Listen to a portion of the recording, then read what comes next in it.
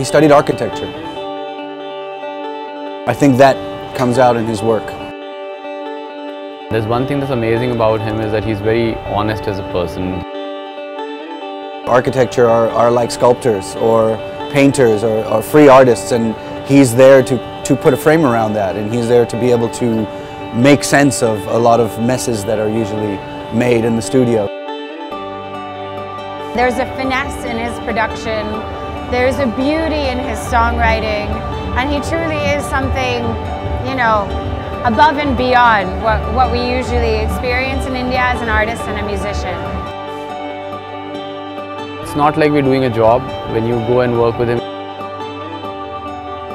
So you just end up having fun. Blue Frog, make some noise for Gaurav right now. Grain! What's up, Blue Frog?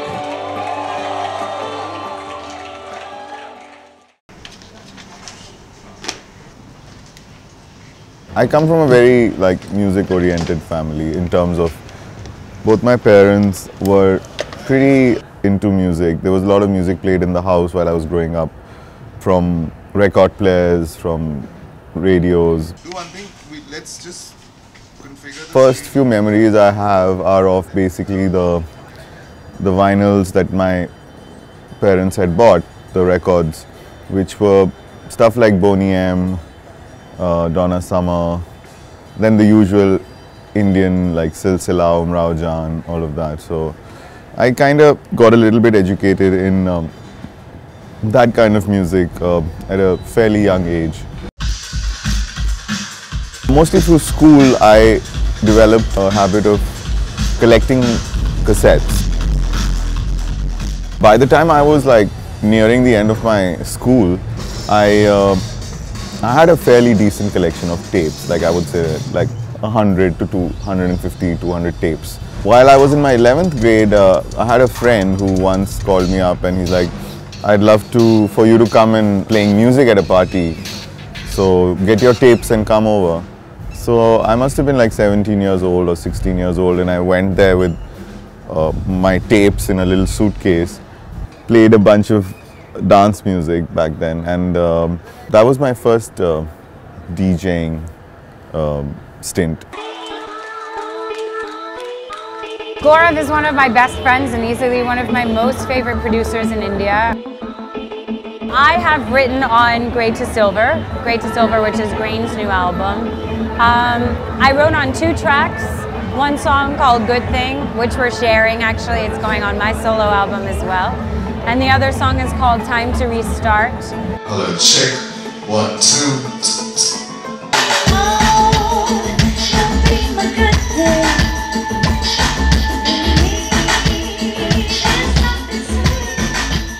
Just let your voice cut through a little more. Am I hearing the way that the vocals are in the house through my monitors? Or no? I am? Working with Monica, it's a breeze. It's almost like we work on a common frequency. I'd like to call upon stage another very close friend who's been very instrumental in the making of this album. Please welcome Monica Dogra.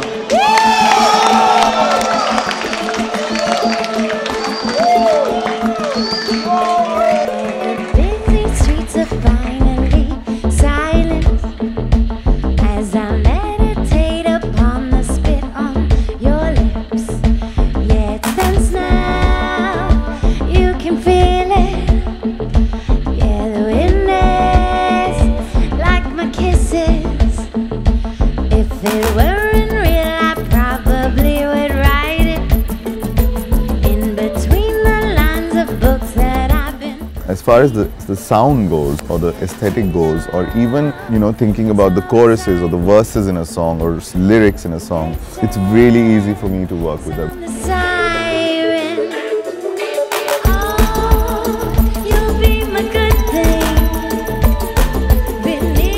Gaurav is easily one of my best friends.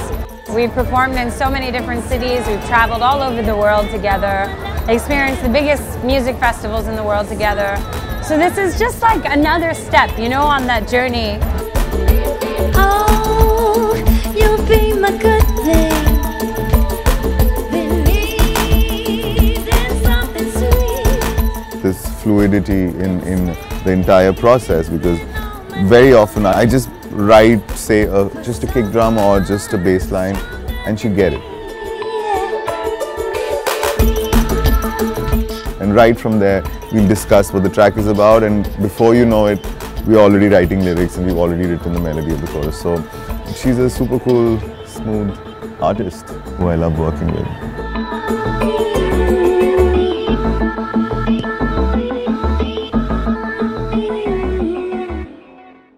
I knew that I wanted to do something to do with music. I knew that music is like one of my calling. Just like any other kid at that age, I was also a little confused because not knowing an instrument was a bit of a drawback. So there was no career I could really think of. But when I went to Bombay and hung out at different nightclubs, I realized, yeah, there is a career in this. Like, you can actually not learn music and still be involved in the world of music by playing good music to people, being a DJ.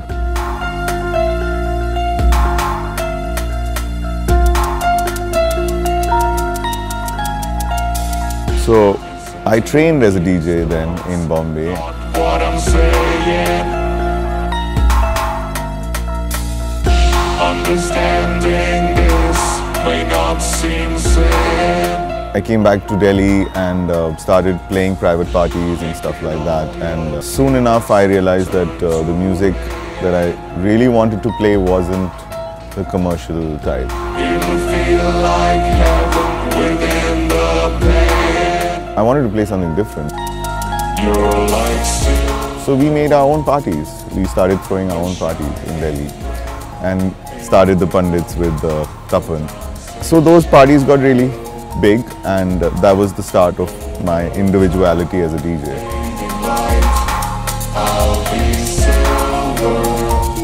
Soon I also started then thinking that if I can do this, why can't I just make something fresh, like mix a bunch of stuff. So I started mixing Indian vocals and Indian classical stuff with drum and bass. To these lines, not what I'm saying. Understanding this may not seem sane. After a year of me doing that, I was like, okay, so why don't I try getting some of it sung or playing some of it. So cut to like 2-3 years later, I started writing original music. Within the pain.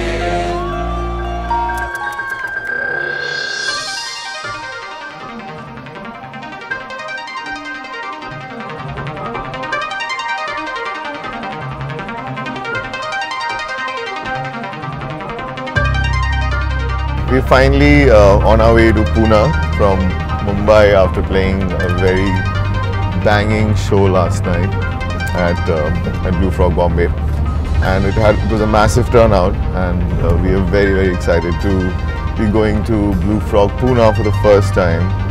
Apparently it's just opened a month ago and it's kick-ass. We've played in Pune many times. We've pretty much at most of the festivals and had a great crowd.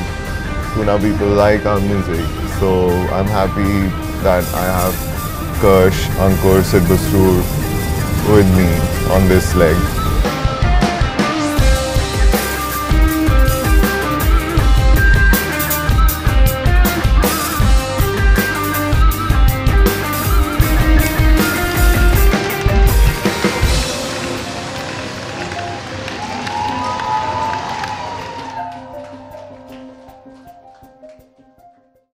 Let's start with, okay, let me work with 6.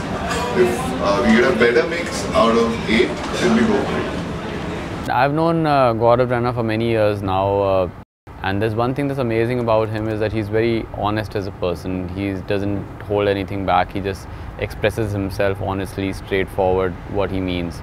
And that comes out in his music as well.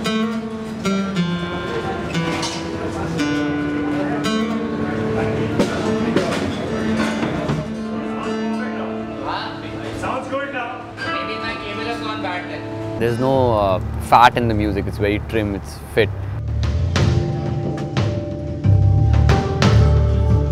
just straight to the point, and yet it has a deeper meaning and an intense quality because it comes from a deep, soulful space.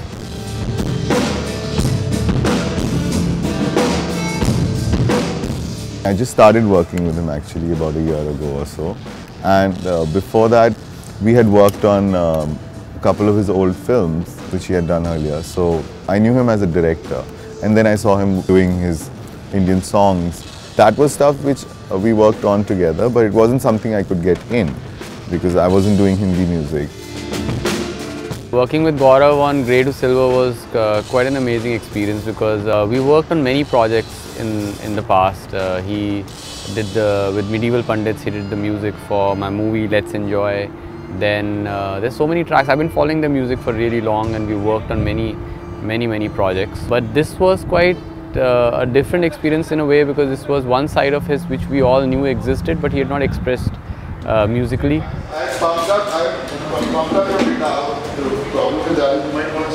This part of his was not explored, and we all were very happy when he decided that he also wants to explore this side of his music.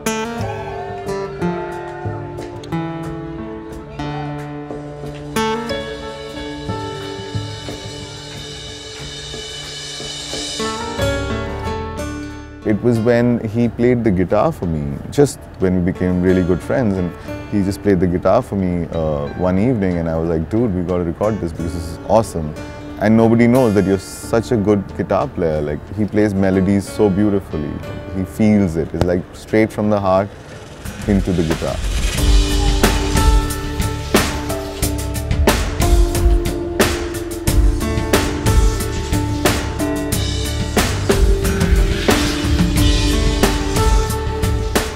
I've never played an instrumental track before. Like I'm a singer-songwriter, so I pretty much back my guitar playing with lyrics. But his music the bed that he had given me for Distant Rumble was so lyrical itself that I didn't feel the gap for lyrics in this song. So for the first time, I played an instrumental track, just pure guitar.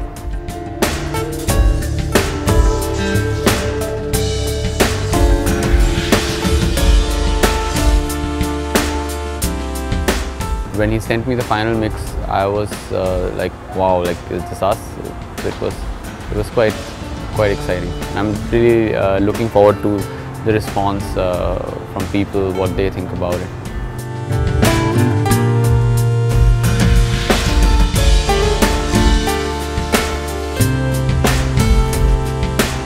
It's always a very intimate experience with him because it's not like we're doing a job. When you go and work with him, his studio is a very nice space, it's like a home. You go there, chill there.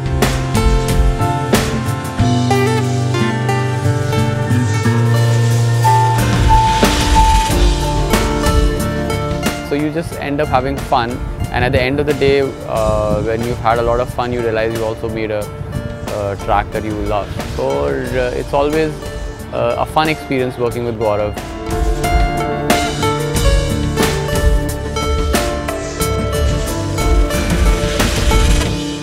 Working with him is so interesting. He's got these beautiful, interesting melodies just coming out of him when you just play something for him. And the ease at which he understands the kind of electronic stuff that I do adds to the whole process.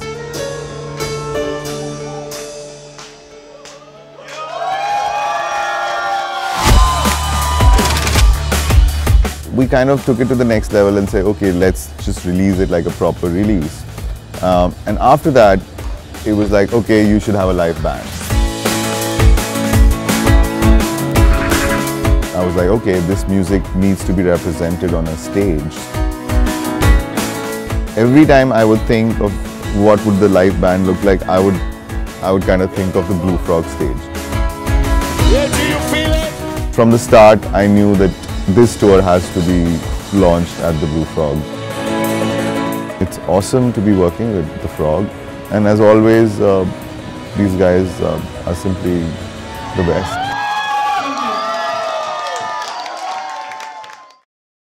Yo, check. 1, 2, check. I met Gaurav Raina, aka Grain, back in 1999 So we had about a decade's worth of collaboration that we could draw from when it came time for him to decide to do his own solo project.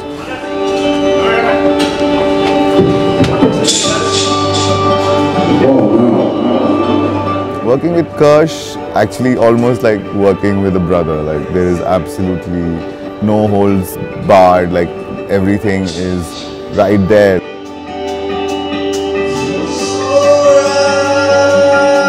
He has really strong musical ideas.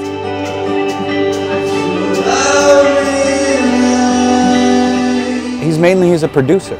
So he's somebody who knows how to take a lot of different ideas from a lot of different musicians, sometimes very stubborn musicians who have very kind of strict views about what they want in music, and make sense of it and make create a palette for them to be able to work within. So this was great because I think he chose to work with his friends as opposed to seeking out new artists to collaborate with or kind of some dream project. And I think that the cool thing is that he opened up a new door for everybody involved to be able to explore new territories. Rain, also known as Lorena from the medieval poets, joining in tonight, the formidable Kirsch. It's alright,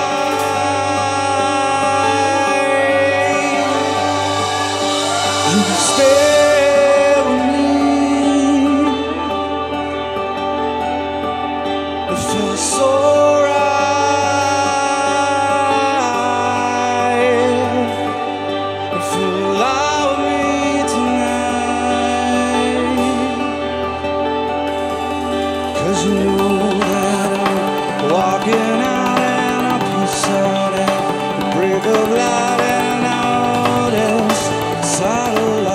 Oftentimes as musicians we get caught in a trap and we wind up doing the same things over and over again.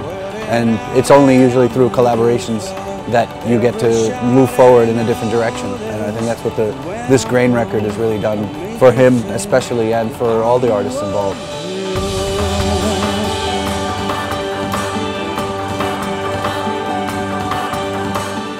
His musicality is really is very complex. And my musicality is fairly simple because I'm not as trained as he is and as knowledgeable about music.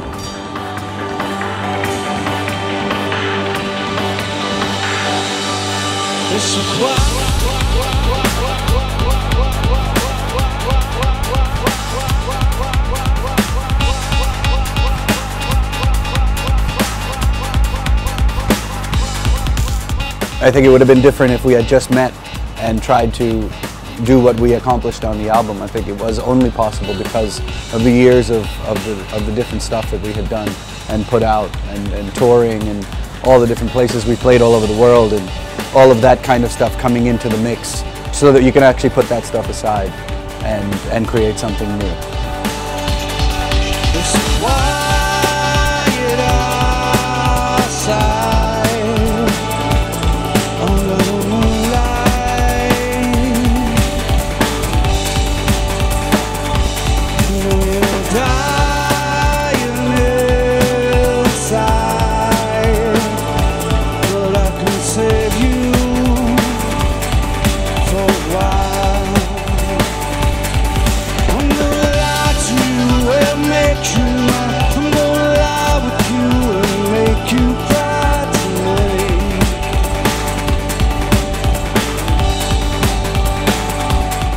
This combination of where his complexity gets simplified by me and my simplicity gets complexified by him is the key spice in our relationship, working relationship.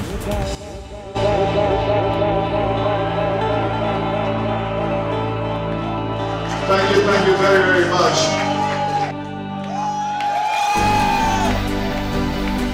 This album actually took me 2 years to make.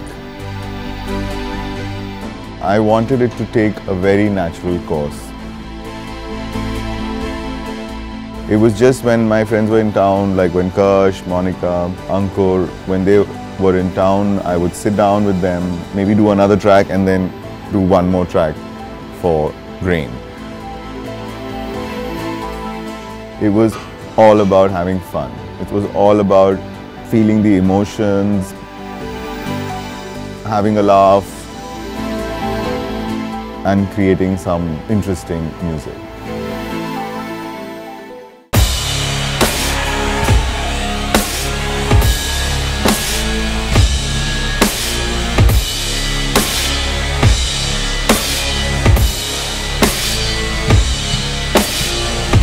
The point of making the whole Grain project was for me to create a stream of thought, a stream of communication, musical communication, where I can just release these ideas that I have in my head. It's a certain sound, a certain aesthetic.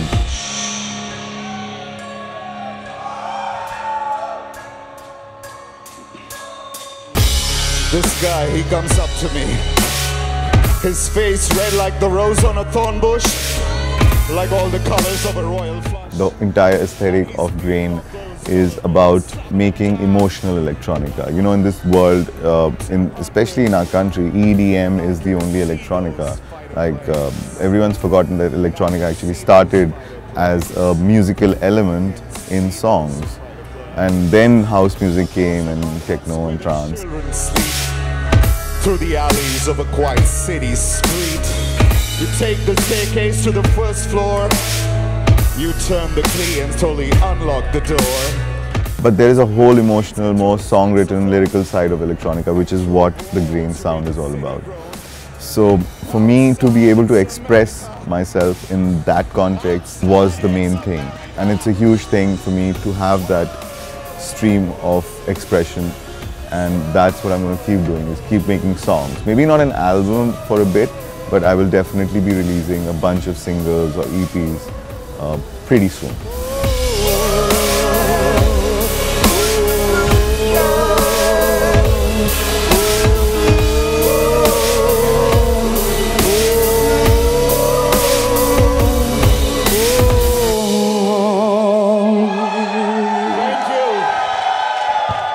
Thank you so very much. Blue Frog, make some motherfucking noise for God of Rain now. Grain!